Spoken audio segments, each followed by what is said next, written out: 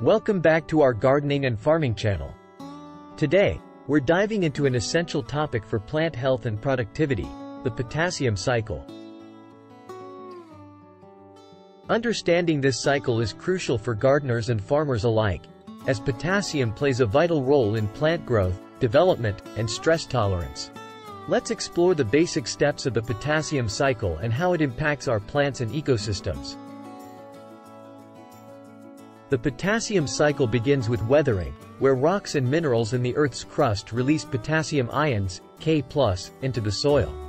Plants then absorb these potassium ions through their roots, utilizing them for essential biological processes like photosynthesis and water regulation. When plants die, the potassium is returned to the soil through decomposition, making it available once again for uptake by other plants. However, potassium can be lost from soil through leaching and erosion. Leaching occurs when water carries potassium ions deeper into the soil, making them less accessible to plants. Erosion happens when soil is washed away by water or wind, taking potassium ions with it. But there's more.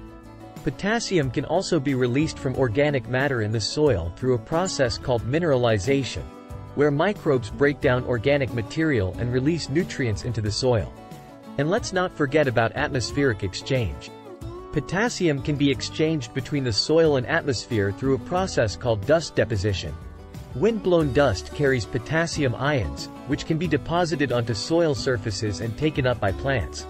Understanding the potassium cycle is critical for managing soil fertility and optimizing plant growth.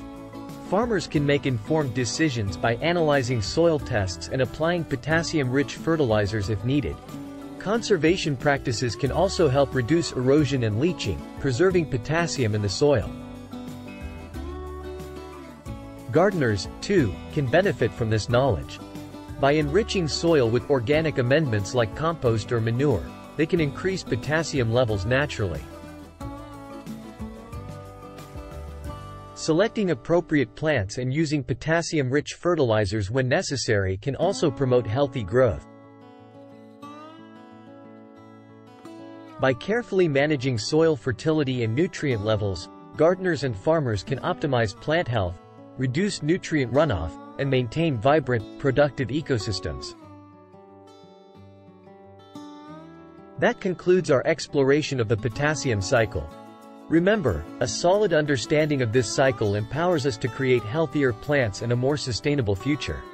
Don't forget to like and subscribe for more gardening and farming insights.